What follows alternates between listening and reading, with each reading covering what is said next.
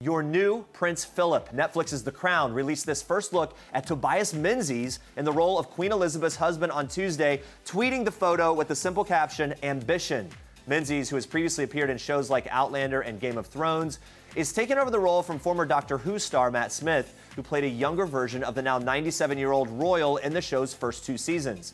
The show has previously dropped new photos of Olivia Colman in the role of Her Majesty the Queen and Helena Bonham Carter, who will take on the Queen's sister, Princess Margaret. Now, this follows July's casting news that Josh O'Connor will portray a 20-something Prince Charles, the son of Elizabeth and Philip, of course. O'Connor joked to Variety at the time that he's sure he has the ears for the part and that he's excited to bring life to the Prince of Wales on screen. Now, each season of The Crown covers a decade. The original cast has been entirely replaced following the first 2 seasons. The show's 3rd season, which started filming in July, will reportedly drop on Netflix in 2019. We can't wait for that.